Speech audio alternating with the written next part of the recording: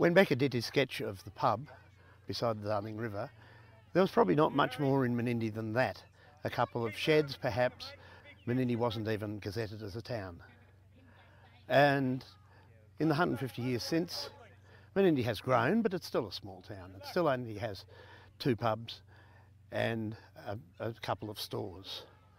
It still remains isolated. It's 110 kilometres from Broken Hill, and it still thinks of itself as being a small, rural, isolated country town. We have a central school which caters for 105 pupils, and that runs from kindergarten to year 12. There's an enormous community spirit in this town, and when things happen, everybody gets involved.